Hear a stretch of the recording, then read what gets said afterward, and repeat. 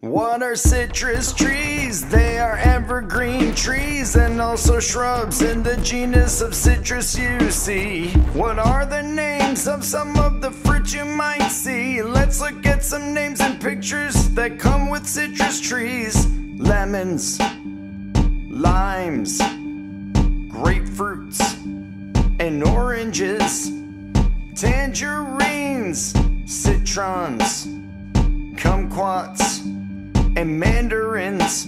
What are citrus trees? They are evergreen trees and also shrubs in the genus of citrus you see. These trees are cultivated in many parts of the world, you know, with suitable climate so their precious fruit can grow. Some parts of the earth citrus trees can grow in most seasons, are tropical and subtropical areas and Mediterranean regions. What are citrus trees? They are evergreen trees and also shrubs in the genus of citrus you see. What kind of citrus trees can you identify here? There's an orange tree that had just appeared. These two trees look similar as they're defined. This one is a lemon tree and the other's a lime. What are citrus trees? They are evergreen trees and also shrubs in the genus of citrus you see. There are also grapefruit trees, which are citrus trees you see.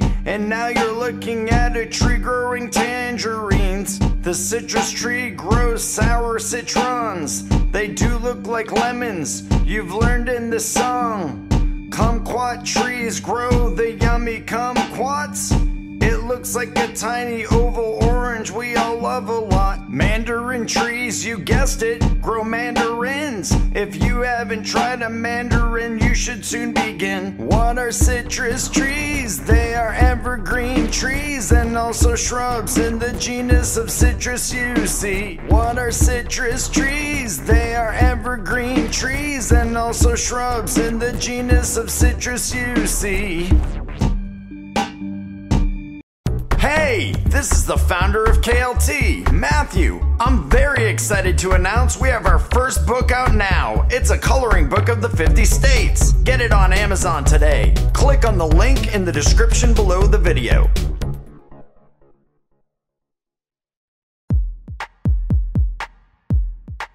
What kind of berries grow on bushes? How many can we learn in the song? These are the most common berry bushes. Now come and sing along. Blueberries are small and brown berries that grow on bushes and make tasty treats like pie, don't you know? Raspberries can come in red or in black. They grow on thorny bushes. Now how about that? What kind of berries grow on bushes? How many can we learn in the song? These are the most common berry bushes. Now come and sing along. Blackberries are dark purple black in color, you know. They have a sweet tart taste on thorny bushes, they do grow. Strawberries grow on small trail bushes. Eat them fresh in desserts or make them into preserves. What kind of berries grow on bushes? How many can we learn in the song? These are the most common berry bushes. Now come and sing along. Currants are small, translucent berries. They grow on low bushes or shrubs but not in trees. Gooseberries are a small and round berry. They grow on bushes that are very spiny. What kind of berries grow on bushes? How many can we learn in the song? These are the most common berry bushes. Now come and sing along. Elderberries grow on shrubs and are dark purple or black. They make elderberry syrup and jams, that's a fact. Huckleberries look very much like a blueberry. They have a sweeter taste and are smaller, you see. What kind of berries grow on bushes? How many can we learn in the song? These are the most common berry bushes. Now come and sing along. Cranberries grow on low trailing bushes and are typically red, used in sauces, juices, and side dishes for holiday spread. What kind of berries grow on bushes? How many can we learn in the song? These are the most common berry bushes. Now come and sing along. Shop our new store merch and get custom birthday videos with your favorite characters.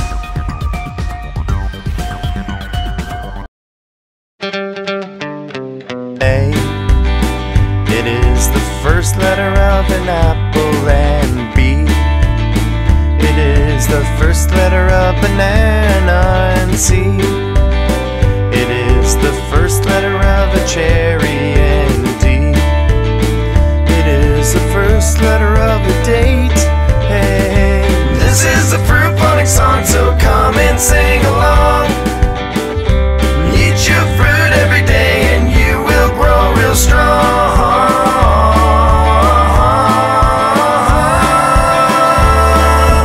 E.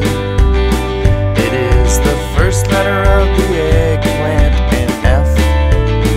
It is the first letter of the fig, and G. It is the first letter of the grape, and H. It is the first letter of the honeydew, and I. It is the first letter of the ida palm, and J. It is the first letter of the jackfruit, and K. It is the first letter of the kiwi, and L. It is the first letter of the lychee. This is a fruit phonics song, so come and sing along. Eat your fruit every day and you will grow real strong.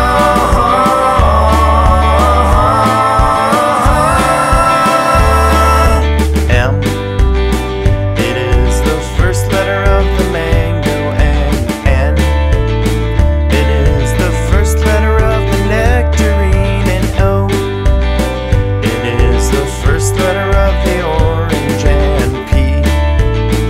It is the first letter of pineapple, and Q. It is the first letter of a quince, and R. It is the first letter of red currant, and S. It is the first letter of strawberry, and T. It is the first letter of tangerine. This is a fruit phonics song, so come and sing along. Eat your fruit every day and you will grow real strong.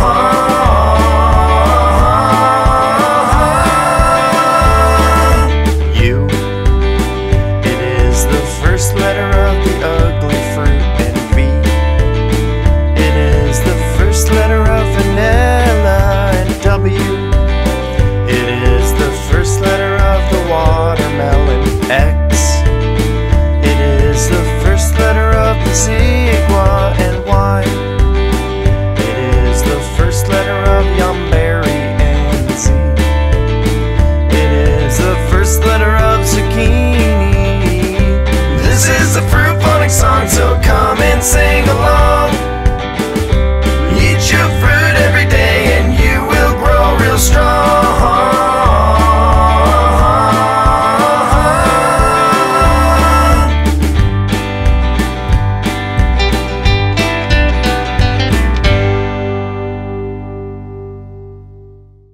Hey, this is the founder of KLT, Matthew. I'm very excited to announce we have our first book out now. It's a coloring book of the 50 states. Get it on Amazon today. Click on the link in the description below the video.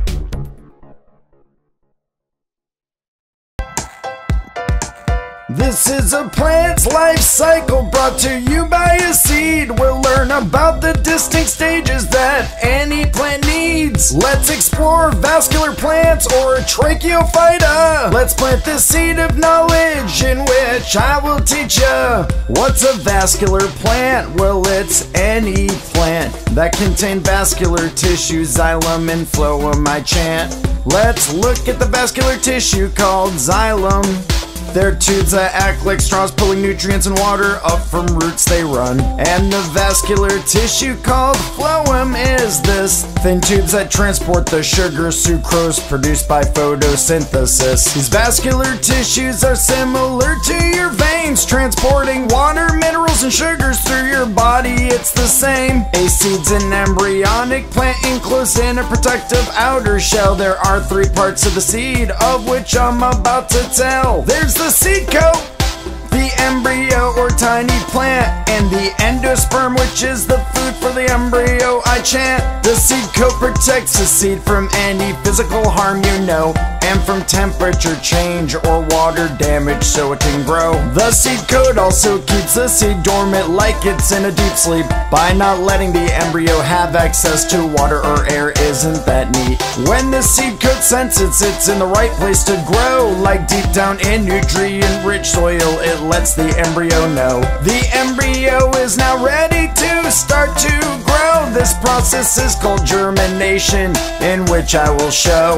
When the seed coat lets some water through to the embryo will feed off the endosperm until leaves start to grow. The embryo will keep drinking water until the seed coat does split, and the first thing that sticks out is a root reaching down quite a bit. A seed always knows what is up and what is down, so it can be sure to send its root system straight down through the ground. The roots keep moving down, searching for more water and nutrients. As shown, they're sucked up through the xylem to feed the embryo so it can grow. When the roots are deep enough, a shoot breaks out the other side, reaching up through the rough dirt to send its new leaves towards the sky. This new sprout doesn't need to feed off the endosperm anymore, because now it can create its own food from the sunlight I adore. This process of creating food is called photosynthesis. Watch a Kids Learning 2 video on the subject to learn more about this. Photosynthesis is the process of using sunlight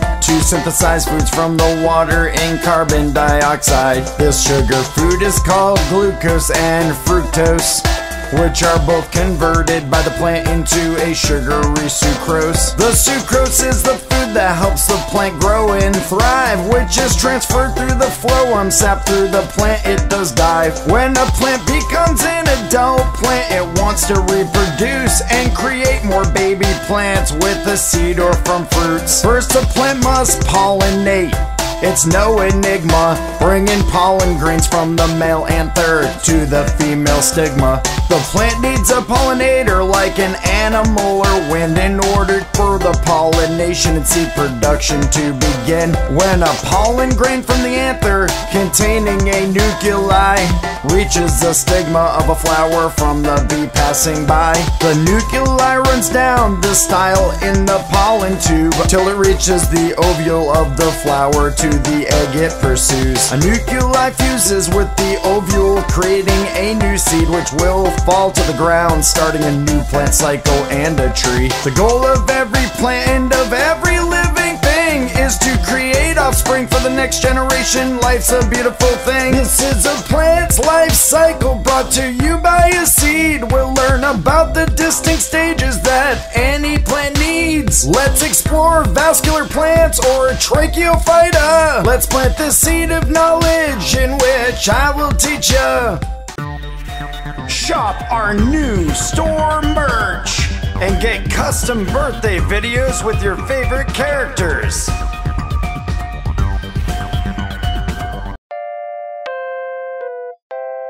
Did you know without oxygen you wouldn't survive in this world we live in? And did you know that all of the trees produce our oxygen? It's expelled from their leaves. Photosynthesis is the subject this song is about. It's a chemical reaction in plants we can't live without. Many people don't see trees and plants for what they really do, and so they don't respect the life balance that trees provide for you. Plants have chlorophyll, it's the green pigment you see. It allows sunlight to be absorbed to provide energy. This chlorophyll lives in a thing called chloroplast. This is where photosynthesis occurs, it happens real fast. Did you know without oxygen you wouldn't survive in this world we live in? And did you know that all of the trees produce our oxygen? It's expelled from their leaves. When plants suck up water through their roots and send it to their leaves, this water's used for photosynthesis, which is one part of three. Carbon dioxide's the second part, which plants do breathe through their stomata, which is found on the outside of their leaf. Then the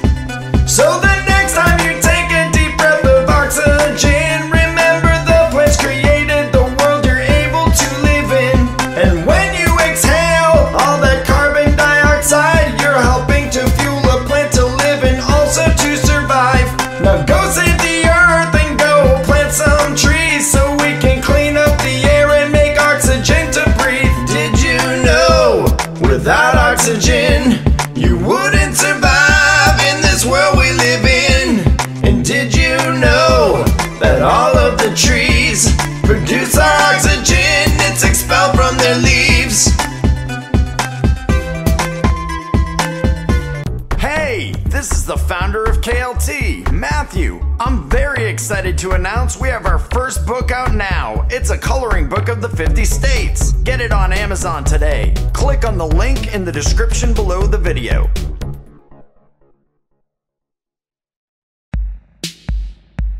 There are 4 seasons, let's name them all. Winter, spring, summer, and then there's fall.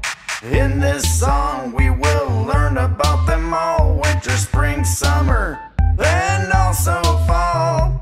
Winter is the coldest season of the year. It lasts 3 calendar months. There's more I'd like to share.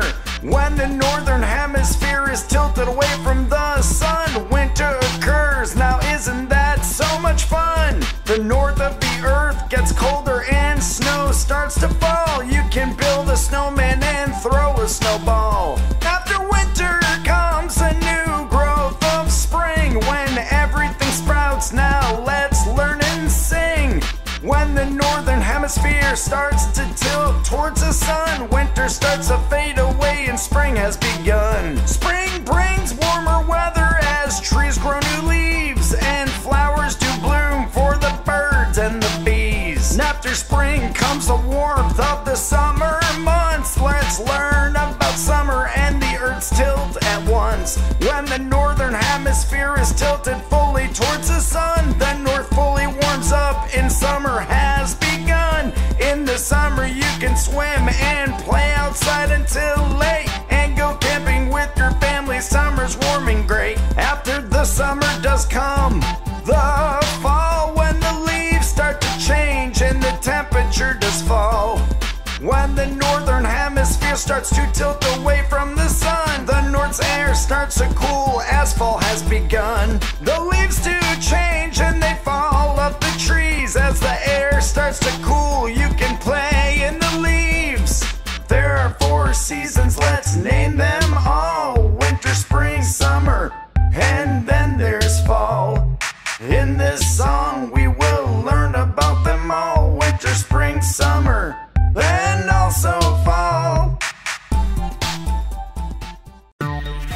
Shop our new store merch and get custom birthday videos with your favorite characters.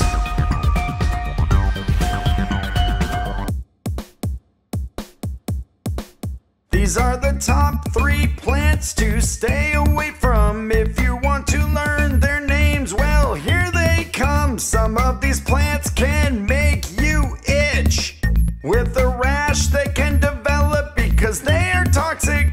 This woody vine is called poison ivy. It has vines, roots, leaves, flowers, and berries. If you came into contact with any part of poison ivy, it causes a rash that turns extremely itchy. Poison ivy has 3 broad tear-shaped leaves found in the United States except for Alaska and Hawaii.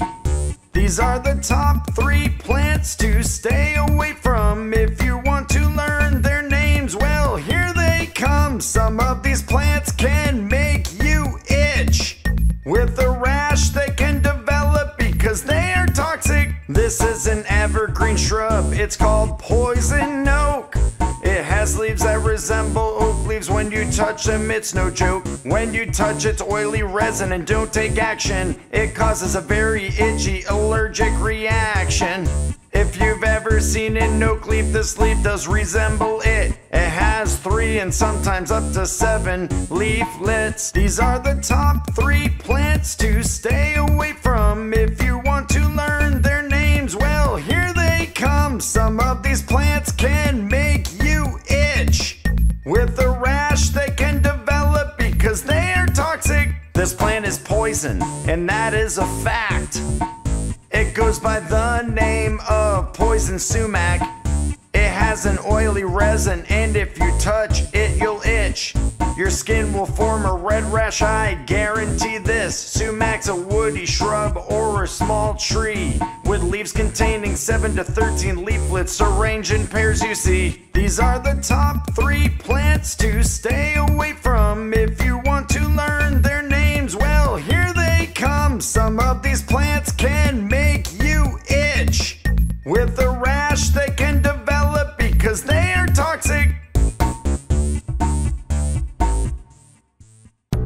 Hey, this is the founder of KLT, Matthew. I'm very excited to announce we have our first book out now. It's a coloring book of the 50 states. Get it on Amazon today. Click on the link in the description below the video.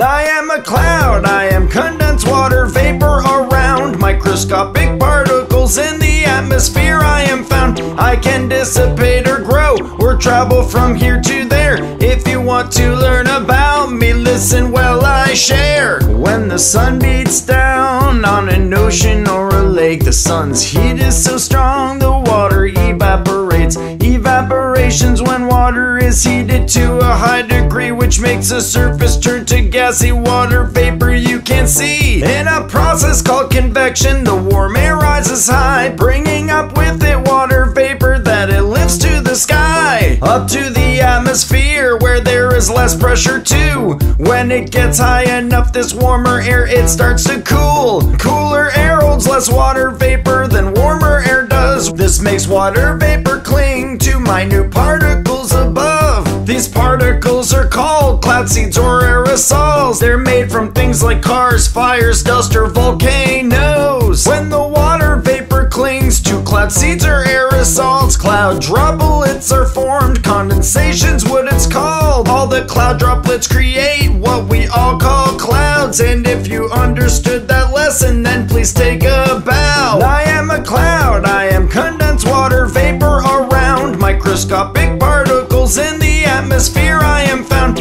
I can dissipate or grow or travel from here to there. If you want to learn about me, listen while I share. When cloud droplets get too big, gravity's force pulls them down, which are the raindrops that fall on your head and onto the ground. This process of cloud droplets that turn heavy and then fall is called precipitation. It's the rain that pours on us all. We all need clean rain for crops to grow and water to drink. Next time rain pours down on you, you should really stop and think. Where did this water come from around the earth I live on? And where will it go next when it evaporates till it's gone? The process of rain falling and evaporating again is called the water cycle. It's a natural occurrence, my friend. So take care of the water and the air that we breathe, so you can live a happy life and stay healthy and free. I am a cloud, I am condensed water vapor around, microscopic particles in the atmosphere I am found. I can dissipate or grow or travel from here to there.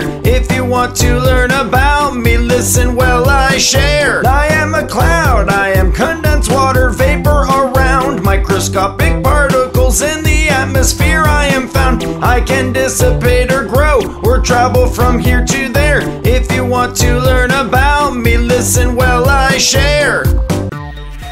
Shop our new store merch and get custom birthday videos with your favorite characters.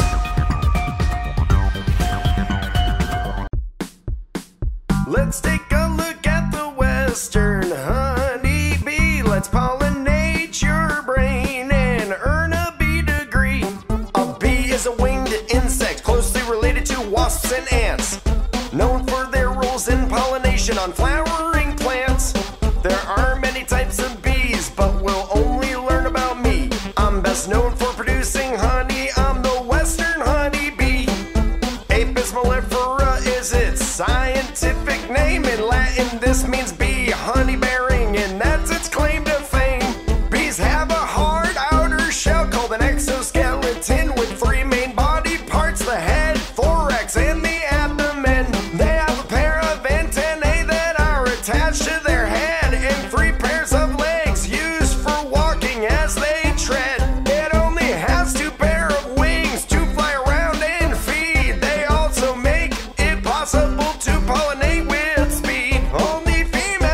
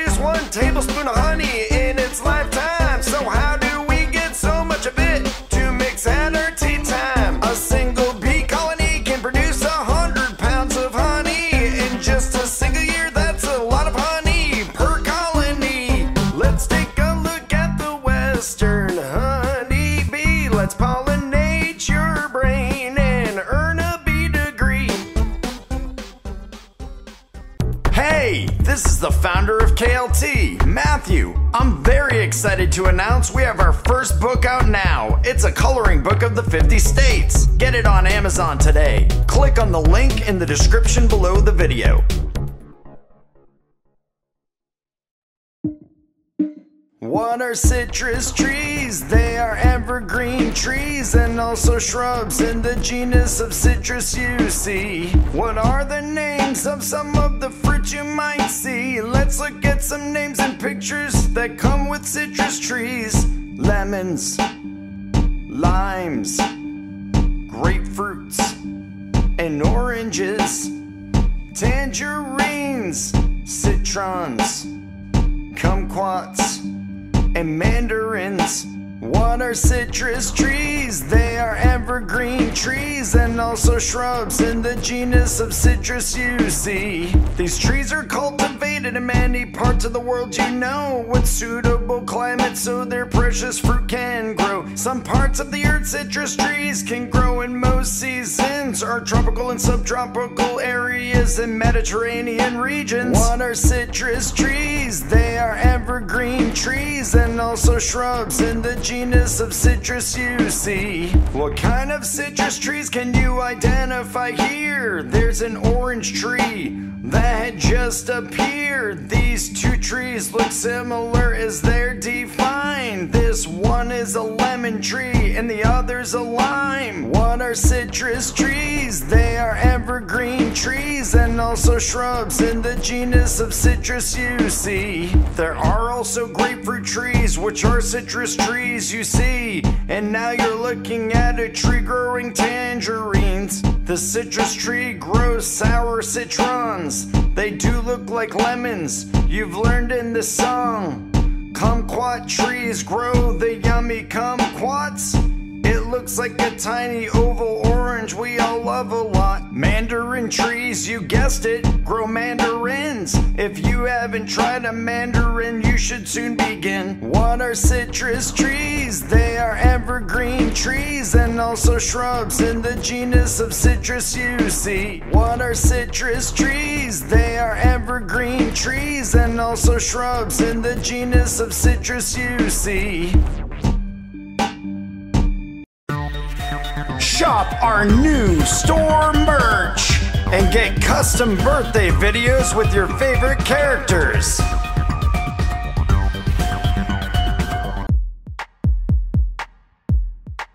What kind of berries grow on bushes? How many can we learn in the song? These are the most common berry bushes. Now come and sing along. Blueberries are small and brown berries that grow on bushes and make tasty treats like pie, don't you know? Raspberries can come in red or in black.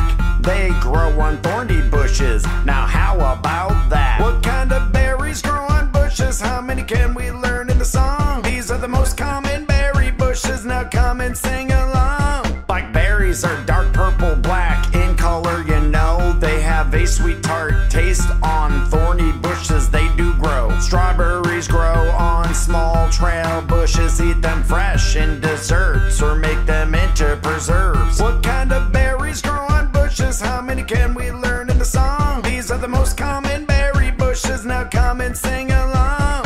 Currants are small, translucent berries. They grow on low bushes or shrubs but not in trees. Gooseberries are a small and round berry. They grow on bushes that are very spiny. What kind of berries grow on bushes? How many can we learn in the song? These are the most common berry bushes. Now come and sing along. Elderberries grow on shrubs and are dark purple or black. They make elderberry syrup and jams, that's a fact. Huckleberries look very much like a blueberry. They have a sweeter taste and are smaller, you see. What kind of berries grow on bushes? How many can we learn in the song? These are the most common berry bushes. Now come and sing along. Cranberries grow on low trailing bushes and are typically red, used in sauces, juices, and side dishes for holiday spread. What kind of berries grow on bushes? How many can we learn in the song? These are the most common berry bushes. Now come and sing along.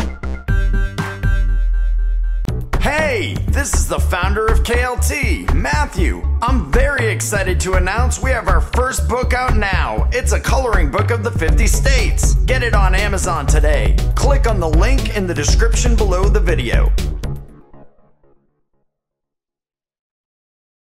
A, it is the first letter of an apple, and B, it is the first letter of banana, and C, it is the first letter of a cherry, and D, it is the first letter of a date. Hey, this is a fruit phonics song, so come and sing along. Eat your fruit every day and you will grow real strong.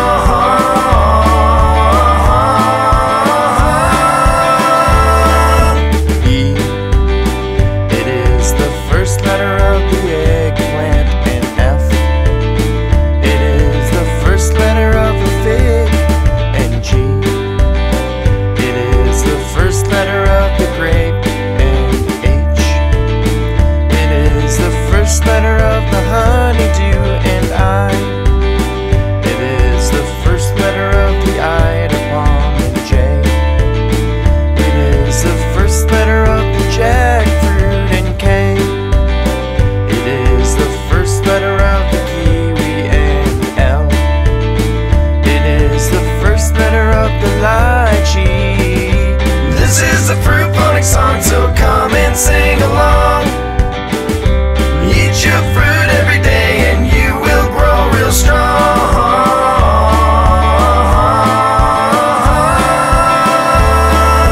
M, it is the first letter of the mango, and N, it is the first letter of the nectarine, and O, it is the first letter of the orange, and P, it is the first letter of pineapple, and Q, it is the first letter of a quince, and R, it is the first letter of red currant, and S, it is the first letter of strawberry, and T, it is the first letter of the tangerine. This is the fruit phonics song, so come and sing along. Eat your fruit every day and you will grow real strong.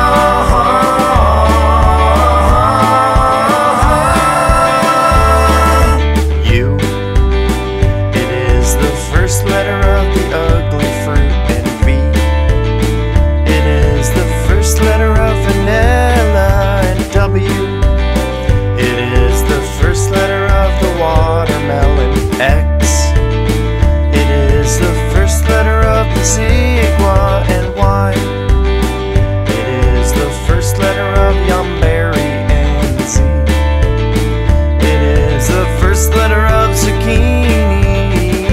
This is the fruit phonics song, so come and sing along. Eat your fruit every day and you will grow real strong.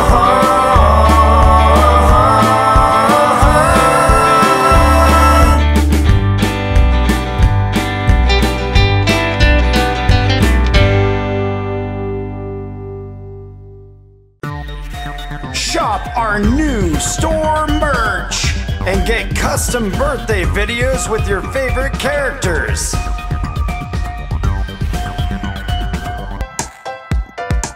This is a plant's life cycle brought to you by a seed. We'll learn about the distinct stages that any plant needs. Let's explore vascular plants or tracheophyta. Let's plant the seed of knowledge in which I will teach ya. What's a vascular plant? Well, it's any plant that contain vascular tissue, xylem, and phloem, I chant. Let's look at the vascular tissue called xylem.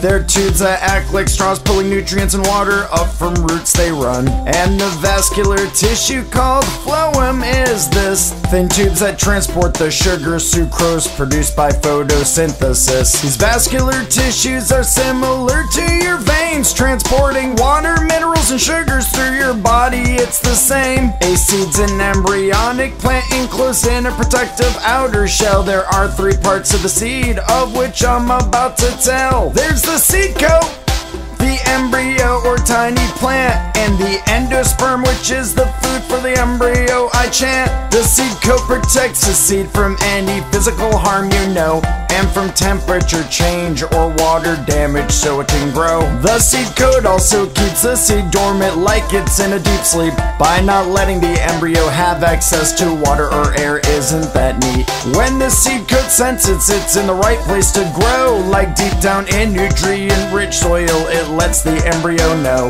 The embryo is now ready to start to grow. This process is called germination, in which I will show.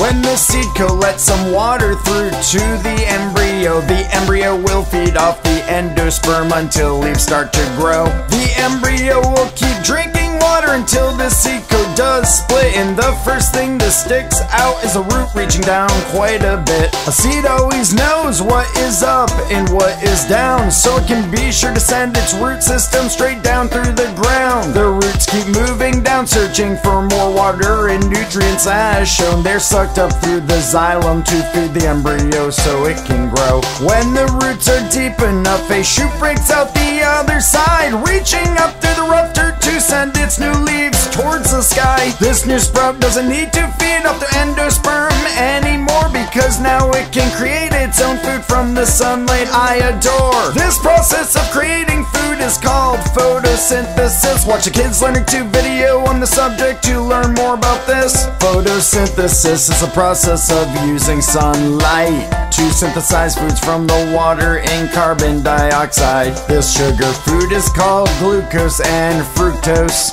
which are both converted by the plant into a sugary sucrose. The sucrose is the food that helps the plant grow and thrive, which is transferred through the phloem sap through the plant. It does dive. When a plant becomes an adult plant, it wants to reproduce and create more baby plants with a seed or from fruits. First, the plant must pollinate.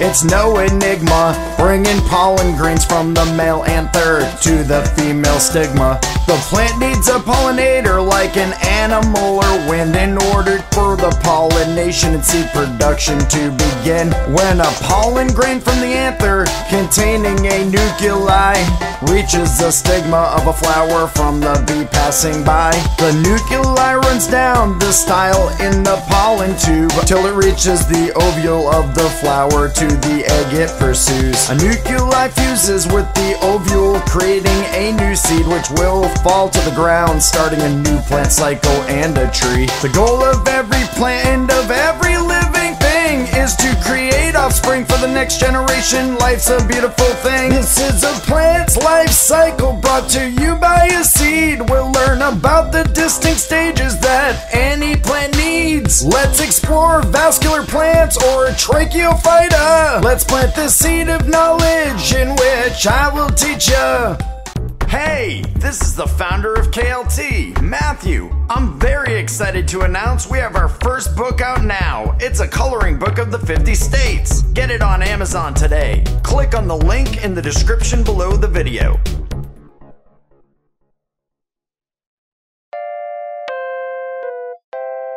Did you know without oxygen you wouldn't survive in this world we live in? And did you know that all of the trees produce our oxygen? It's expelled from their leaves. Photosynthesis is the subject this song is about. It's a chemical reaction in plants we can't live without. Many people don't see trees and plants for what they really do, and so they don't respect the life balance that trees provide for you. Plants have chlorophyll, it's the green pigment you see. It allows sunlight to be absorbed to provide energy. This chlorophyll lives in a thing called chloroplast. This is where photosynthesis occurs, it happens real fast. Did you know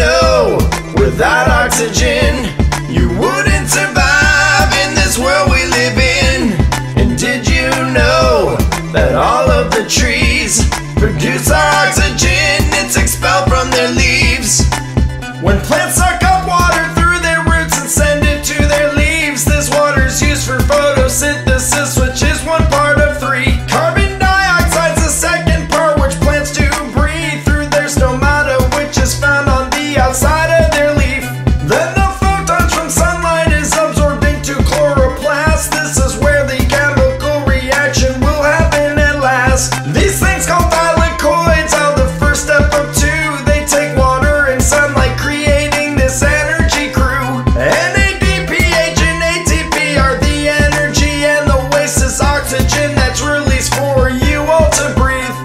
These energies are then passed on to the stroma, and they're mixed with carbon dioxide to make glucose sugar.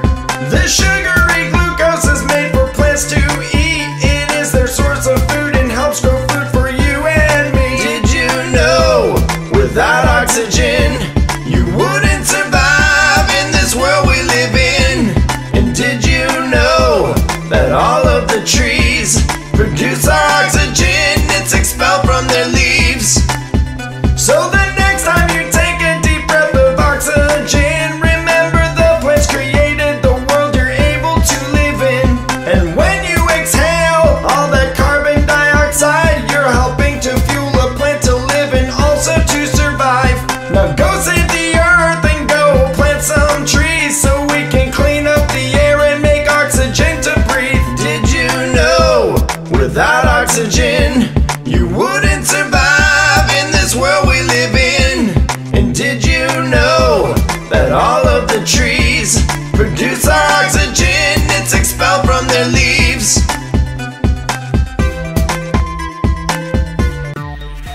Shop our new store merch and get custom birthday videos with your favorite characters.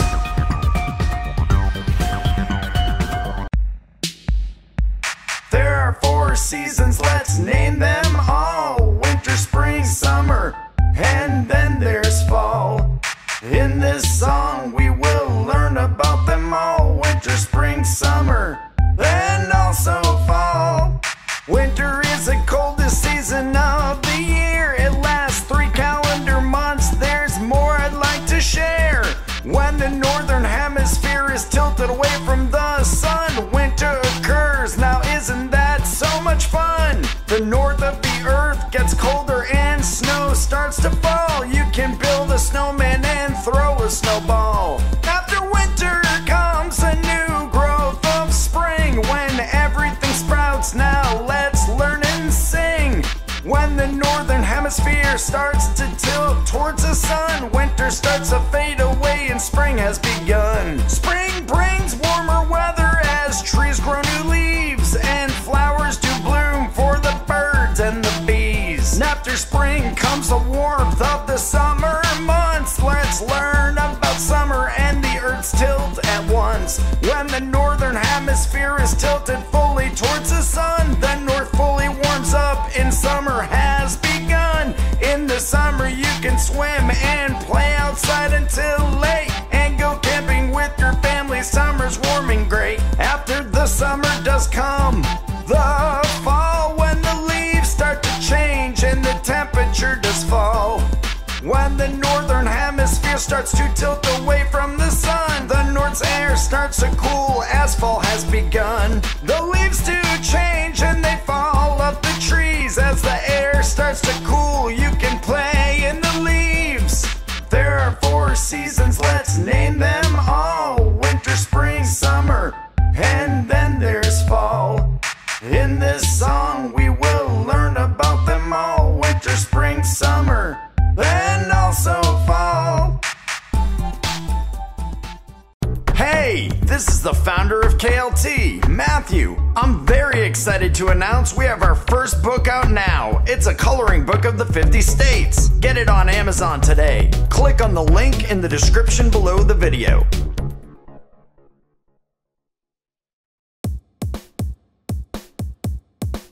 These are the top 3 plants to stay away from. If you want to learn their names, well, here they come. Some of these plants can make you itch with a rash,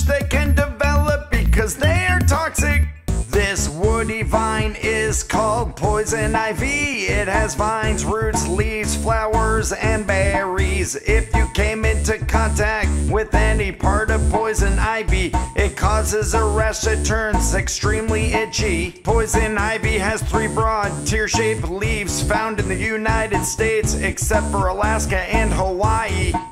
These are the top 3 plants to stay away from. If you want to learn their names, well, here they come. Some of these plants can make you itch with a rash that can develop because they are toxic. This is an evergreen shrub. It's called poison oak.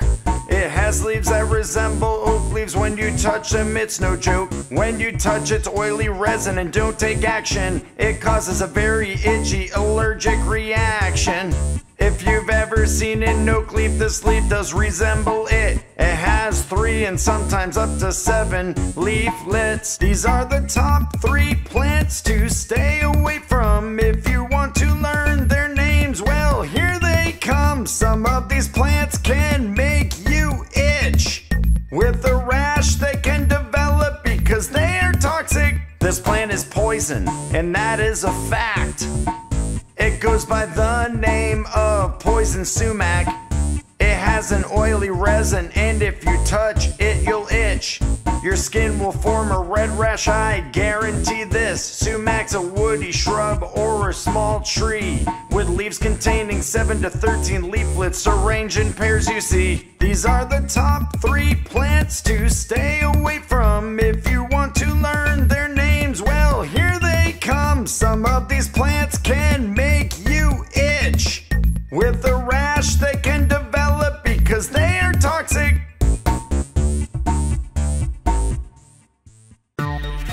Shop our new store merch and get custom birthday videos with your favorite characters.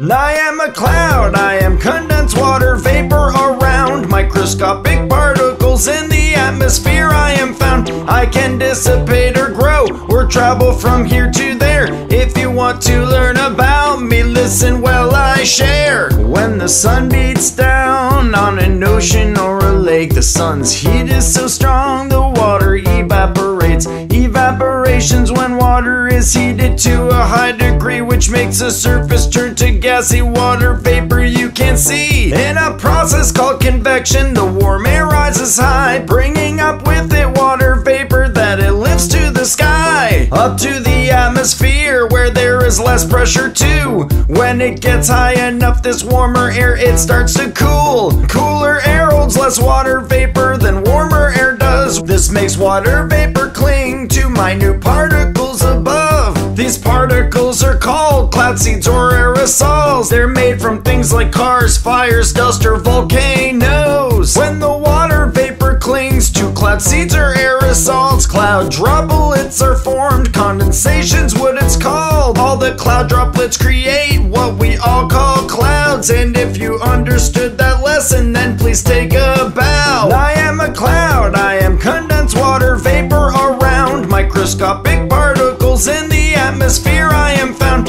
I can dissipate or grow or travel from here to there. If you want to learn about me, listen while I share. When cloud droplets get too big, gravity's force pulls them down, which are the raindrops that fall on your head and onto the ground. This process of cloud droplets that turn heavy and then fall is called precipitation. It's the rain that pours on us all. We all need clean rain for crops to grow and water to drink. Next time rain pours down on you, you should really stop and think. Where did this water come from around the earth I live on? And where will it go next when it evaporates till it's gone? The process of rain falling and evaporating again is called the water cycle. It's a natural occurrence, my friend. So take care of the water and the air that we breathe, so you can live a happy life and stay healthy and free. I am a cloud, I am condensed water vapor around. Microscopic particles in the atmosphere I am found. I can dissipate or grow or travel from here to there. If you want to learn about me, listen while I share. I am a cloud, I am condensed water vapor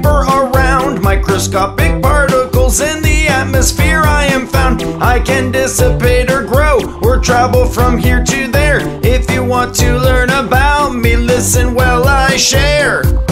Hey, this is the founder of KLT, Matthew. I'm very excited to announce we have our first book out now. It's a coloring book of the 50 states. Get it on Amazon today. Click on the link in the description below the video.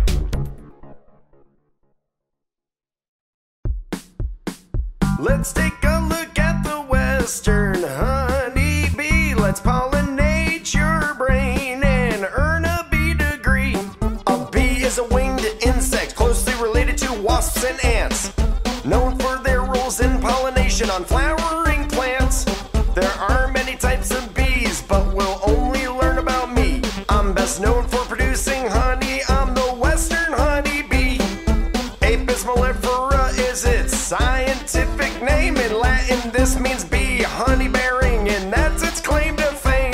Bees have a hard outer shell called an exoskeleton with three main body parts: the head, thorax, and the abdomen.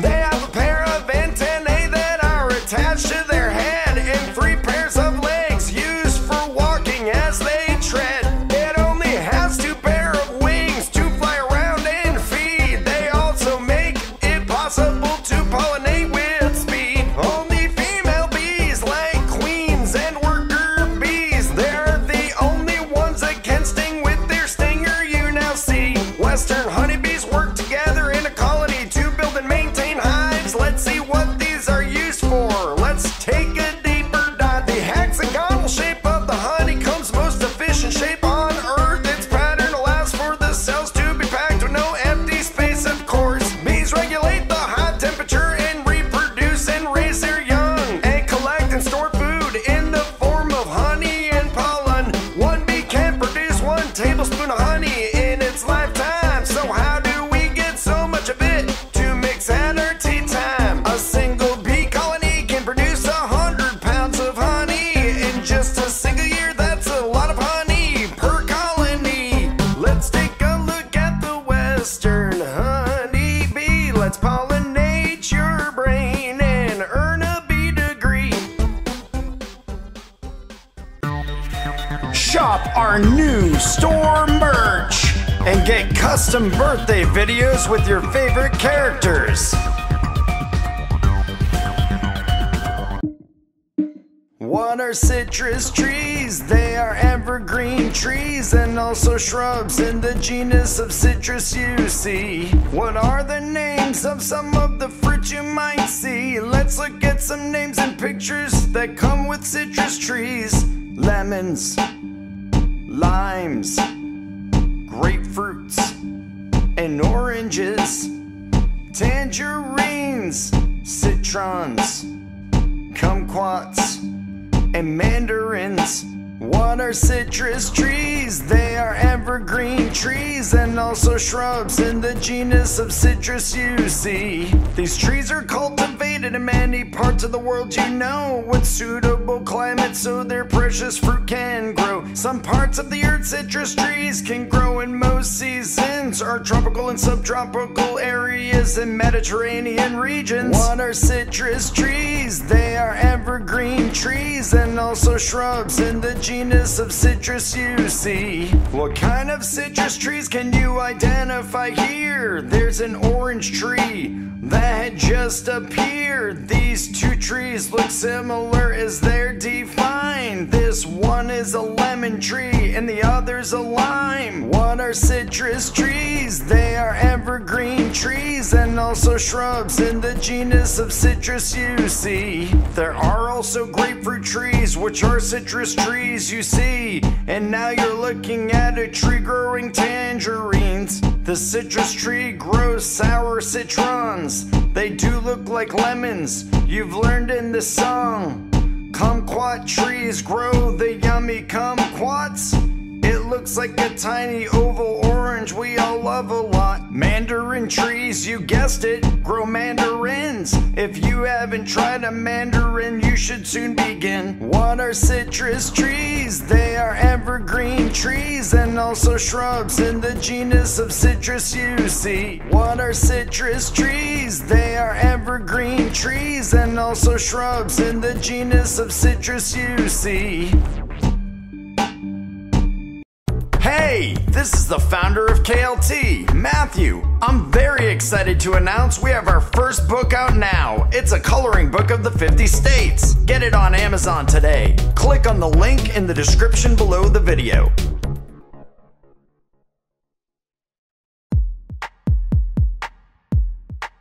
What kind of berries grow on bushes? How many can we learn in the song? These are the most common berry bushes. Now come and sing along. Blueberries are small and brown berries that grow on bushes and make tasty treats like pie, don't you know? Raspberries can come in red or in black. They grow on thorny bushes. Now how about that? What kind of berries grow on bushes? How many can we learn in the song? These are the most common berry bushes. Now come and sing along. Blackberries are dark purple black in color, you know. They have a sweet tart taste on thorny bushes, they do grow. Strawberries grow on small trail bushes. Eat them fresh in desserts or make them into preserves. What kind of berries grow on bushes? How many can we learn in the song? These are the most common berry bushes. Now come and sing along. Currants are small, translucent berries. They grow on low bushes or shrubs but not in trees. Gooseberries are a small and round berry. They grow on bushes that are very spiny. What kind of berries grow on bushes? How many can we learn in the song? These are the most common berry bushes. Now come and sing along. Elderberries grow on shrubs and are dark purple or black. They make elderberry syrup and jams, that's a fact. Huckleberries look very much like a blueberry. They have a sweeter taste and are smaller, you see. What kind of berries grow on bushes? How many can we learn in the song? These are the most common berry bushes. Now come and sing along. Cranberries grow on low trailing bushes and are typically red, used in sauces, juices, and side dishes for holiday spread. What kind of berries grow on bushes? How many can we learn in the song? These are the most common berry bushes. Now come and sing along. Shop our new store merch and get custom birthday videos with your favorite characters.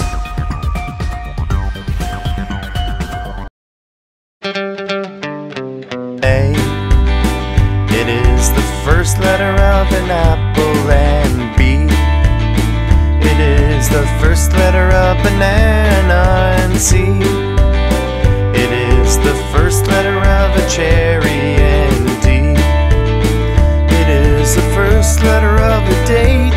Hey, this is a fruit phonics song, so come and sing along. Eat your fruit every day and you will grow real strong.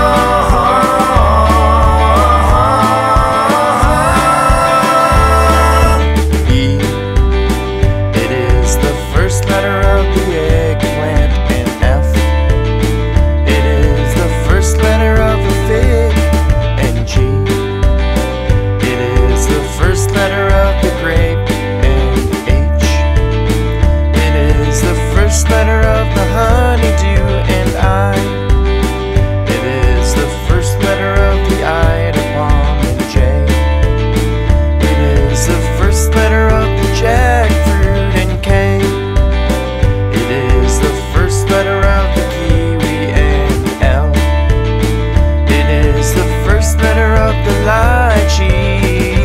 This is a fruit phonics song, so come and sing along. Eat your fruit every day and you will grow real strong.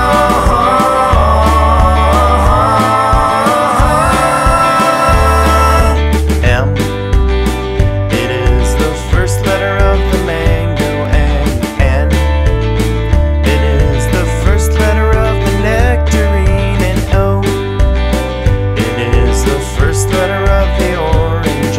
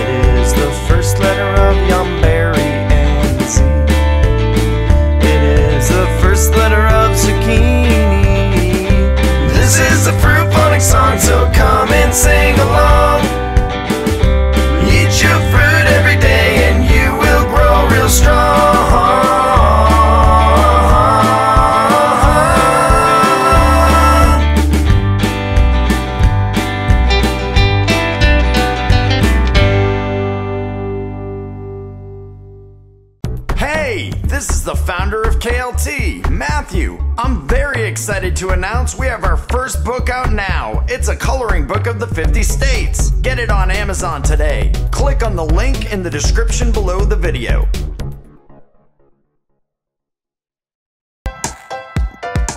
This is a plant's life cycle brought to you by a seed. We'll learn about the distinct stages that any plant needs. Let's explore vascular plants or tracheophyta. Let's plant the seed of knowledge in which I will teach ya. What's a vascular plant? Well, it's any plant that contain vascular tissue, xylem and phloem, I chant.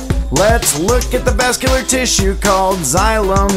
They're tubes that act like straws, pulling nutrients and water up from roots they run. And the vascular tissue called phloem is this thin tubes that transport the sugar sucrose produced by photosynthesis. These vascular tissues are similar to your veins, transporting water, minerals, and sugars through your body. It's the same. A seed's an embryonic plant enclosed in a protective outer shell. There are 3 parts of the seed, of which I'm about to tell. There's the seed coat, the embryo or tiny plant, and the endosperm, which is the food for the embryo, I chant. The seed coat protects the seed from any physical harm, you know, and from temperature change or water damage so it can grow. The seed coat also keeps the seed dormant like it's in a deep sleep by not letting the embryo have access to water or air. Isn't that neat? When the seed coat senses it's in the right place to grow, like deep down in nutrient-rich soil, it lets the embryo know.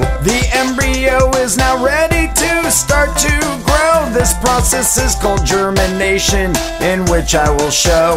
When the seed coat lets some water through to the embryo will feed off the endosperm until leaves start to grow. The embryo will keep drinking water until the seed coat does split, and the first thing that sticks out is a root reaching down quite a bit. A seed always knows what is up and what is down, so it can be sure to send its root system straight down through the ground. The roots keep moving down, searching for more water and nutrients as shown. They're sucked up through the xylem to feed the embryo so it can grow. When the roots are deep enough, a shoot breaks out the other side, reaching up through the rough dirt to send its new leaves towards the sky. This new sprout doesn't need to feed off the endosperm anymore, because now it can create its own food from the sunlight I adore. This process of creating food is called photosynthesis. Watch a Kids Learning 2 video on the subject to learn more about this. Photosynthesis is the process of using sunlight to synthesize foods from the water and carbon dioxide. This sugar food is called glucose and fructose, which are both converted by the plant into a sugary sucrose. The sucrose is the food that helps the plant grow and thrive, which is transferred through the phloem sap through the plant. It does dive. When a plant becomes an adult plant, it wants to reproduce and create more baby plants with a seed or from fruits. First, the plant must pollinate.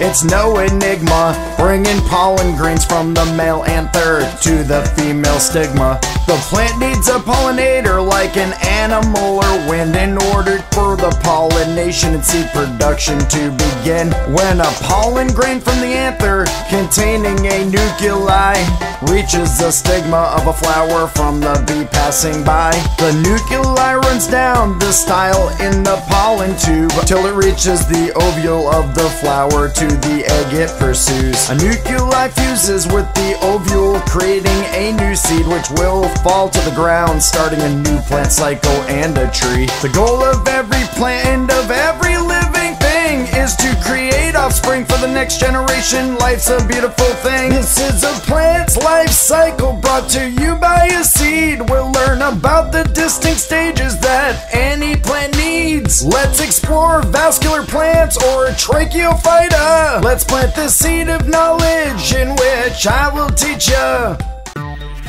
Shop our new store merch and get custom birthday videos with your favorite characters.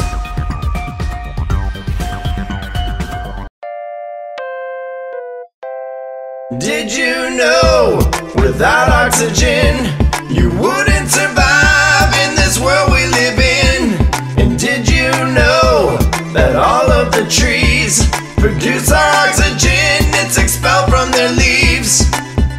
Photosynthesis is the subject this song is about. It's a chemical reaction in plants we can't live without. Many people don't see trees and plants for what they really do, and so they don't respect the life balance that trees provide for you. Plants have chlorophyll, it's the green pigment you see. It allows sunlight to be absorbed to provide energy. This chlorophyll lives in a thing called chloroplast. This is where photosynthesis occurs, it happens real fast. Did you know without oxygen you wouldn't survive in this world we live in? And did you know that all of the trees produce oxygen? It's expelled from their leaves. When plants suck up water through their roots and send it to their leaves, this water's used for photosynthesis, which is one part of three. Carbon dioxide's the second part, which plants do breathe through their stomata, which is found on the outside of their leaf. Then the photons from sunlight is absorbed into chloroplast. This is where the chemical reaction will happen at last. These things called thylakoids are the first step of two. They take water and sunlight, creating this energy crew. NADPH and ATP are the energy, and the waste is oxygen that's released for you all to breathe.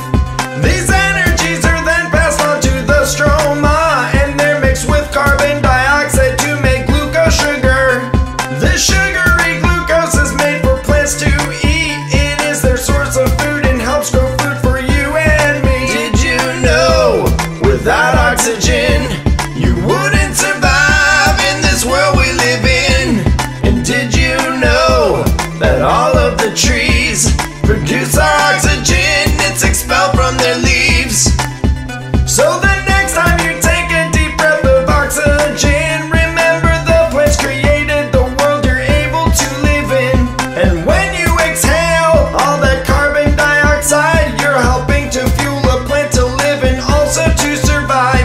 Now go save the earth and go plant some trees so we can clean up the air and make oxygen to breathe. Did you know without oxygen you wouldn't survive in this world we live in?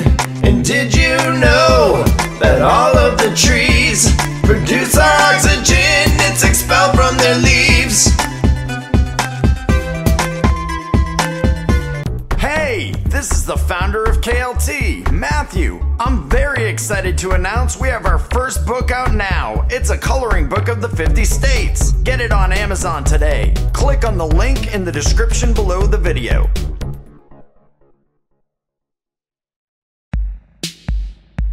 There are 4 seasons, let's name them all. Winter, spring, summer, and then there's fall.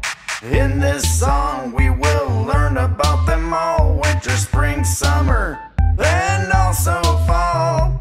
Winter is the coldest season of the year. It lasts 3 calendar months. There's more I'd like to share. When the northern hemisphere is tilted away from the sun, winter occurs. Now isn't that so much fun? The north of the earth gets colder and snow starts to fall. You can build a snowman and throw a snowball. After winter comes a new growth of spring, when everything sprouts. Now let's learn and sing. When the northern hemisphere starts to tilt towards the sun, winter starts to fade away and spring has begun. Spring brings warmer weather as trees grow new leaves and flowers do bloom for the birds and the bees. And after spring comes the warmth of the summer months. Let's learn about summer and the earth's tilt at once. When the northern hemisphere is tilted fully towards the sun, the north fully warms up and summer has begun. In the summer you can swim and play outside until late and go camping with your family. Summer's warm and great. After the summer does come the fall, when the leaves start to change and the temperature does fall. When the northern hemisphere starts to tilt away from the sun, the north's air starts to cool as fall has begun. The leaves do change and they fall off the trees as the air starts to cool. You can play seasons, let's name them all. Winter, spring, summer, and then there's fall. In this song we will learn about them all. Winter, spring, summer, and also fall. Shop our new store merch and get custom birthday videos with your favorite characters.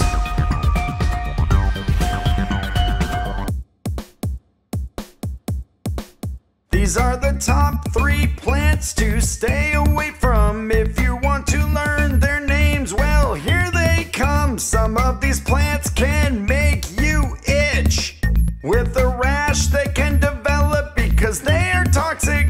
This woody vine is called poison ivy. It has vines, roots, leaves, flowers, and berries. If you came into contact with any part of poison ivy, it causes a rash that turns extremely itchy. Poison ivy has 3 broad, tear-shaped leaves found in the United States, except for Alaska and Hawaii. These are the top 3 plants to stay away from. If you want to learn their names, well, here they come. Some of these plants can make you itch with a rash that can develop because they are toxic. This is an evergreen shrub. It's called poison oak. It has leaves that resemble oak leaves. When you touch them, it's no joke. When you touch its oily resin and don't take action, it causes a very itchy allergic reaction. If you've ever seen an oak leaf, this leaf does resemble it. It has 3 and sometimes up to 7 leaflets. These are the top 3 plants to stay away from. If you want to learn their names, well, here they come. Some of these plants can make you itch with a rash that can develop because they are toxic. This plant is poison, and that is a fact. It goes by the name of poison sumac. It has an oily resin, and if you touch it, you'll itch. Your skin will form a red rash, I guarantee this. Sumac's a woody shrub or a small tree with leaves containing 7 to 13 leaflets arranged in pairs, you see. These are the top 3 plants to stay away from. If you want to learn their names, well, here they come. Some of these plants can make you itch with a rash that can develop because they are toxic. Hey, this is the founder of KLT, Matthew. I'm very excited to announce we have our first book out now. It's a coloring book of the 50 states. Get it on Amazon today. Click on the link in the description below the video.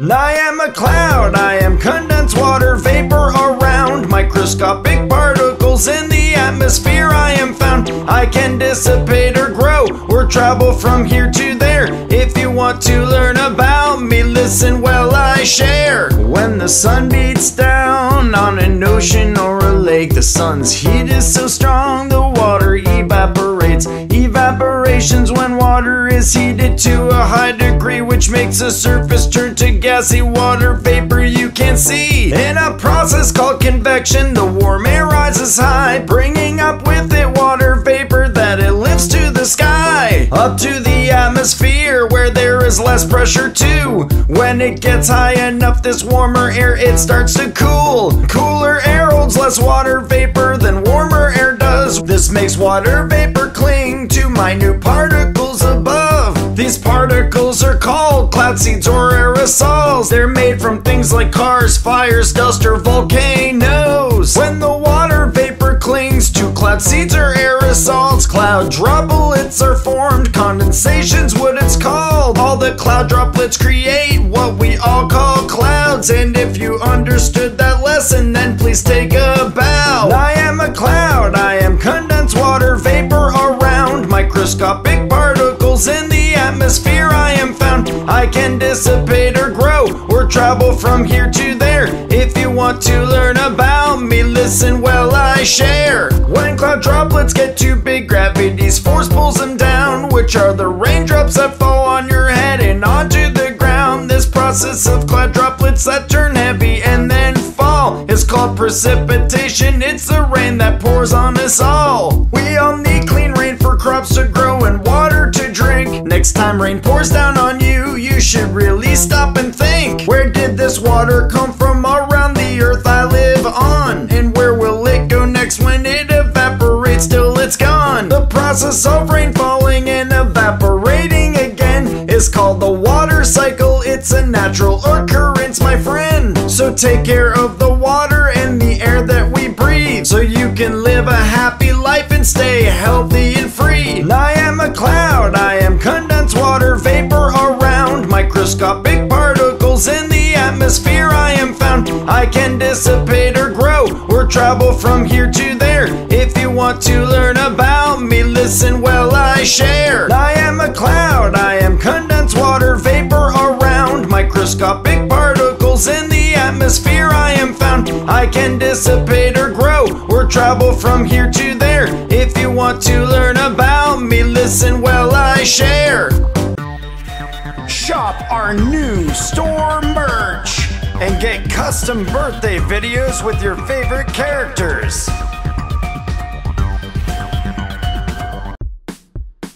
Let's take a look at the Western honeybee. Let's pollinate your brain and earn a bee degree. A bee is a winged insect closely related to wasps and ants, known for their roles in pollination on flowering plants. There are many types of bees, but we'll only learn about me. I'm best known for producing honey. I'm the Western honeybee. Apis mellifera is its scientific name. In Latin, this means bee, honey bearing, and that's its claim to fame. Bees have a hard outer shell called an exoskeleton with three main body parts: the head, thorax, and the abdomen. They have a pair of antennae that are attached to their head and three pairs of legs used for walking as they tread. It only has two pair of wings to fly around and feed. They also make it possible to pollinate with speed. Only female bees, like queens and worker bees, they're the only ones that can sting with their stinger you now see. Western honeybees work together in a colony to build and maintain hives. Let's see what these are used for. Let's take a deeper dive. The hexagonal shape of the honeycomb's most efficient shape on Earth. Its pattern allows for the cells to be packed with no empty space, of course. Bees regulate the high temperature and reproduce and raise their young, and collect and store food in the form of honey and pollen. One bee can produce 1 tablespoon of honey in its lifetime. So how do we get so much of it to mix at our tea time? A single bee colony can produce 100 pounds of honey in just a single year. That's a lot of honey per colony. Let's take a look at the Western honeybee. Let's pollinate your brain and earn a bee degree. Thanks for watching KLT. Please subscribe to this channel, like our videos, and check out the KLT merch store.